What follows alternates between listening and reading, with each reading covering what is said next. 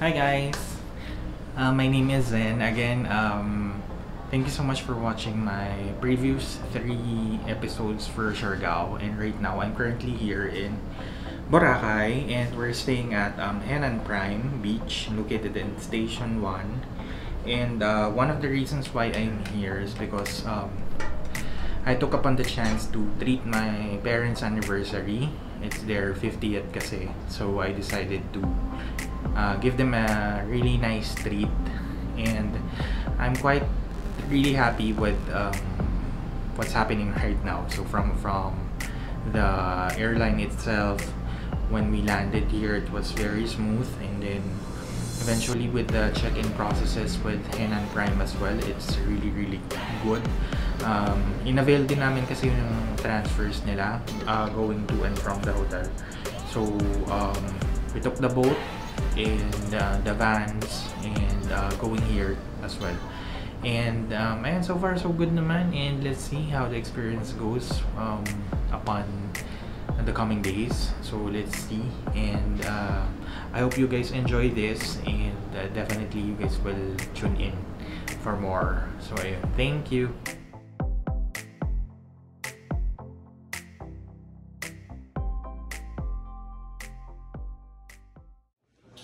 So ito yung buffet nila. So as you can see, may mga waffles, may pancakes, may fruits, may fruit salad. Nakalimutan ko yun, parang pocky. May drinks, may goto or congee na pwede mong lagyan ng kung anik-anik. Depende sa gusto mo. May cereal bar, may salad bar, may cold cuts, may cheese, may bread, pastries, may pandesal nga eh. Tsaka ubi pandesal yata yun. Ayan, may croissant, may dessert, may cake na for a specific price. And then egg station na niluluto ng mga chef. Depende sa inyo kung anong gusto nyo, kung malasado or what. And meron ding mga ulam, like ito, may kanin, may fried rice, may isda, may karne, may pansit pa nga eh. Depende to everyday eh. Like nagpabago-bago. Like for this round, merong yan, adobo tsaka corned beef, and then tomorrow pwedeng tocino or beef steak, parang ganun. And then merong danggit on the side and tuyo. May sardinas pa nga eh. So ayan, may bacon and also longganisa tsaka yung mga sausage.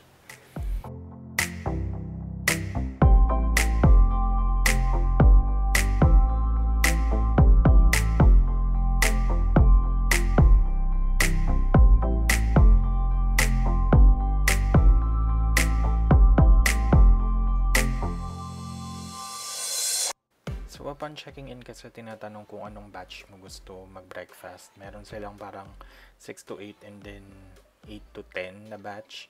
So much better kung mas maaga para at least quiet pa and marami pang food. Although nire-refill naman yun for sure. So yun.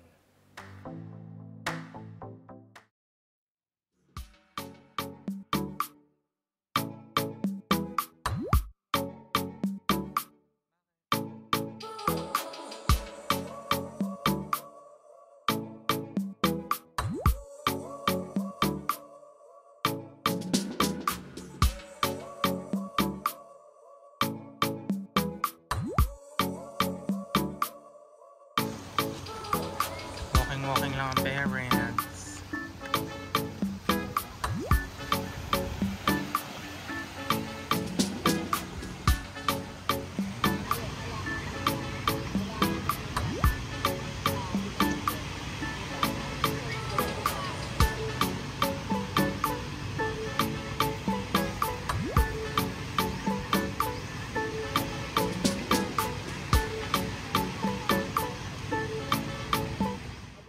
After mag-walking ng parents ko, we decided na pumunta sa DMall para i-check out kung saan kami pwede mag-lunch.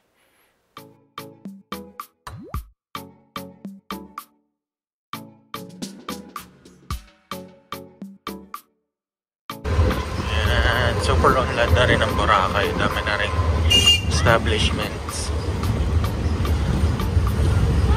Tapos kompleto lahat. May hospital, may ATM,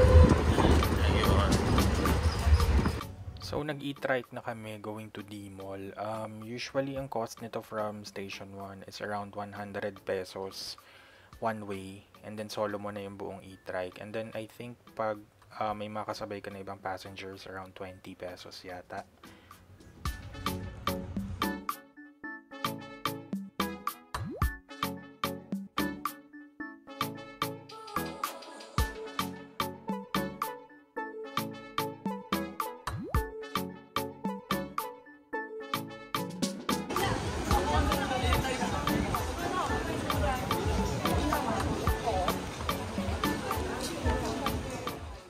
Ang nakakatuwa sa DMall, actually andito na lahat. So from cafes, mga drugstores, bangko, andito na. So kompleto na din.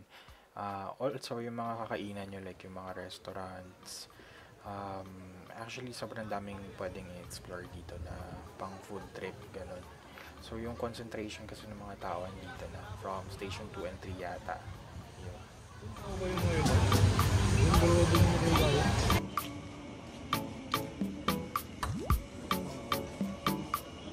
Queen Bee.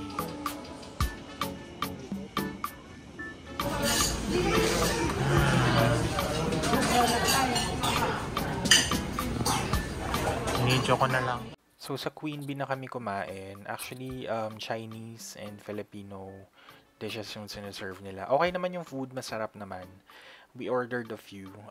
Yung presyo dito, somehow medyo Manila prices na. Though sa ibang restaurant, may mga makikita pa naman kayo na medyo sulit or medyo mura.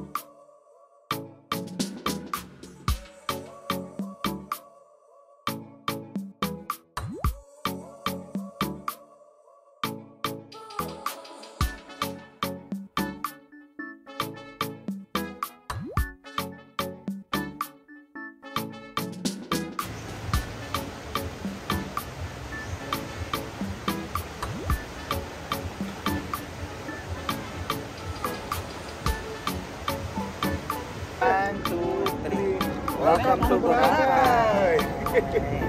Sarap dito!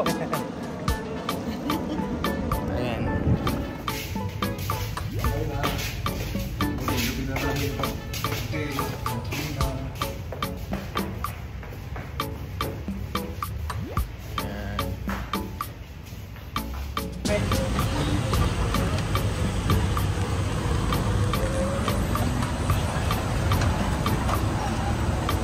DMall.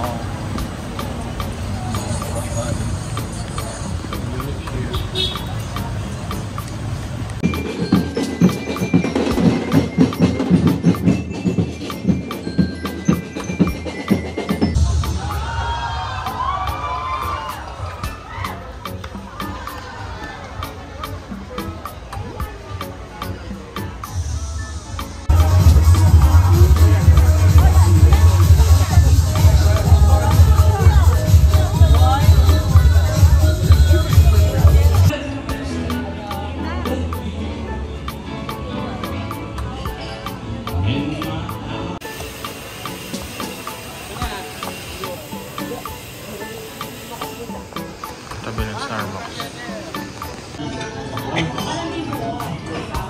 Watch nyo na lang.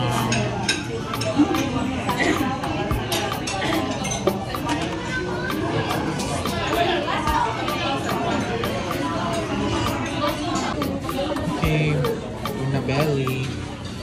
There's people sit. Bangko. Rice.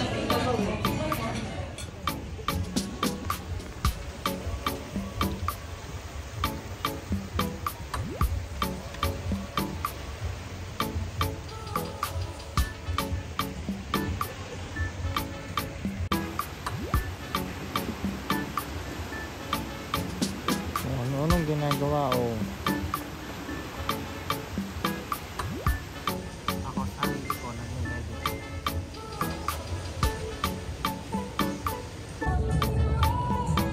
Kulay Residenzia.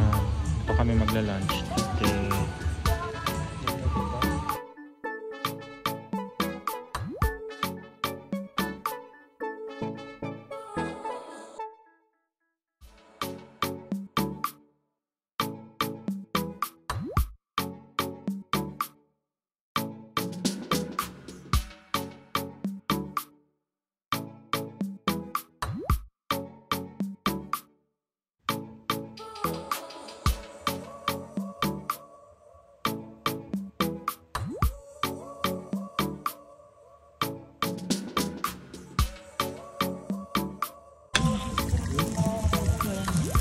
Sisig, rice, and tuna.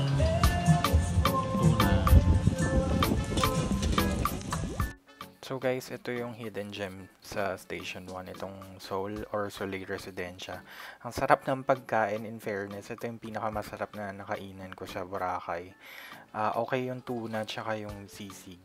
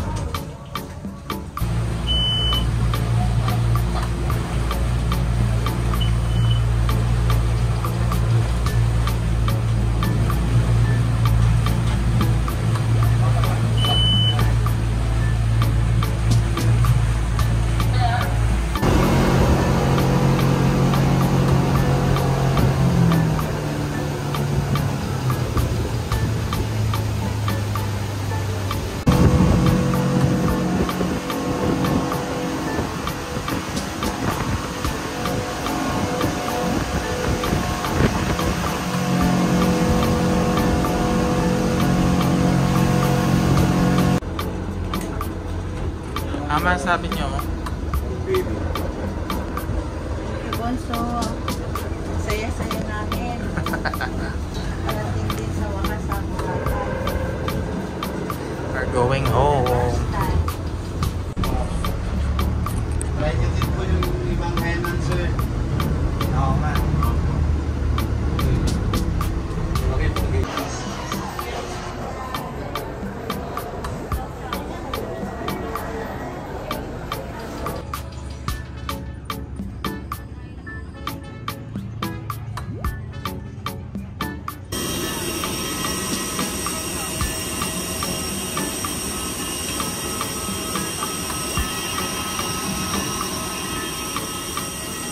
To the next flight, stop electronic devices. May pastin. May pastin. Salamat po.